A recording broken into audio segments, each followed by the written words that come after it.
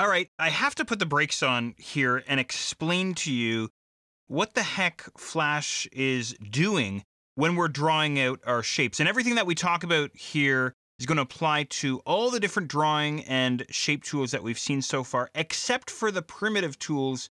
For whatever reason, they're much more advanced and they're much more easier to work with. So this stuff doesn't apply to those two tools. But for all the other tools, what happens is when we create a shape or create an object, we're actually using what's referred to as merge drawing mode. You might want to jot that down.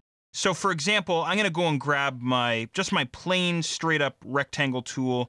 And of course, over inside the properties panel, you can go and make some changes if you like. And I'm just going to throw down a quick rectangle.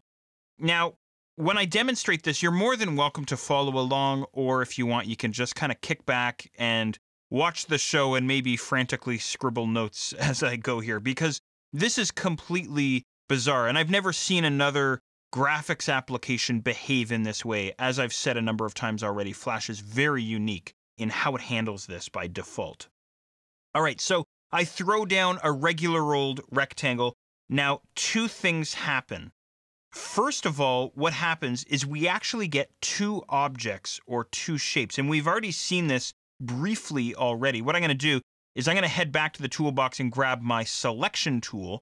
Now, we haven't talked really about selecting shapes and manipulating shapes and things like that. That's all coming up. But what I'm going to do is I'm going to grab the fill. And of course, as we know, the fill, when I click on it, gets filled in with this dotted pattern. And if I click and drag on that fill, I can actually separate the fill from the stroke, which is, again, completely bizarre. And if we're sitting here looking at this, we're scratching our heads going, what the heck is Flash thinking here? As a matter of fact, when we draw a rectangle, we actually get 5 objects. The fill is one object, and then each side of the rectangle is a separate object. So I can click on the right edge, for instance, and move him away, or the top edge and move him away, or bend him, as I just did there, something like that. It's completely and utterly bizarre, okay? So that's the first weird thing that Flash's drawing mode behavior does for us. Here's the second thing, and this isn't so much bizarre as it is downright frustrating. Watch this. I'm going to go back to my rectangle tool, but this time I'm going to remove my stroke. I don't want a stroke at all, so I'm going to drop the stroke all the way down to nothing. Okay, I'm just going to set that stroke to no stroke at all. Okay, fill color, whatever you want, doesn't matter. I'm going to go ahead and drag out a red rectangle, something like this. That's fine. And then what I'll do is I'll decide, all right, I want to create a second rectangle, which is going to be a different color, maybe a blue color, and I want it to overlap somewhat over top of the original red rectangle. And then maybe down the road at some point, I decide I want to move these shapes. Maybe my layout isn't quite sitting exactly right. Maybe I want to take this object and nudge them over to the right just a little bit.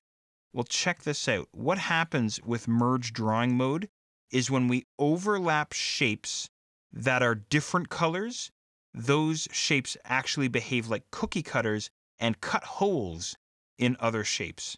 Is that not the most bizarre thing you've ever seen? So check this out. I'm going to take my blue rectangle, I'll move them over top of the red rectangle, maybe deselect. And then I come back to this 6 months later and I go, oh, I got to move this guy up a little bit. Oh, wait, I can't, because this shape is actually cutting away from the red rectangle, or what was once a red rectangle. Now, I suppose you could use this to your advantage to create some weird, wacky shapes and things like this, but quite honestly, for myself, it's much more frustrating than it is useful. Okay? So let me do this one more time for you. I'm going to grab my rectangle or an oval. An oval would be another example. There's one shape. I'll flip over to my oval tool and I'm going to go and change the color. Maybe I'll create a red oval or a red circle, something like this.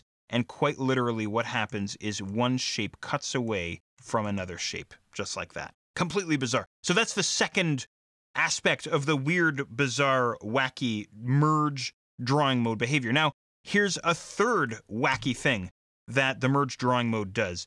If the shapes are different colors, they cut away from one another, right? Or one cuts away from another. What happens if they're the same color? Well, check this out. There's one red circle. I'm going to go and draw another red circle. I'm going to make sure that they're touching, though, that one is overlapping the other. And now what happens is they merge together. Hence the name merge drawing mode. So these two guys are now connected, which again, I suppose I could use to my advantage. But what if I wanted to make a minor adjustment? Like maybe I wanted to shove the circle that's on the right over towards the left one just a little bit more. Well, it's a done deal. As soon as I draw out the shape, that's it. It's over. Okay? So in my very, very humble opinion, this is completely useless. And it drives me crazy, I have to be honest, because I'm used to working in the way that Illustrator works. And every other graphics program, frankly, on the planet works exactly the same way as Illustrator. That is, objects are separate. They don't cut away from each other. Things like this, right?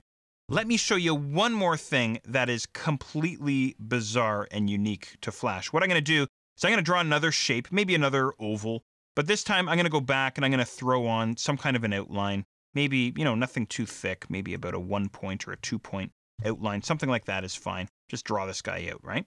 The other weird, wacky behavior that the merge drawing mode will do for you is strokes get cut apart whenever they intersect with another stroke, okay? I'll show you a couple of quick examples of this. Maybe what I'll do is I'll grab a rectangle, and for good measure, maybe what I'll do is I'll change his color.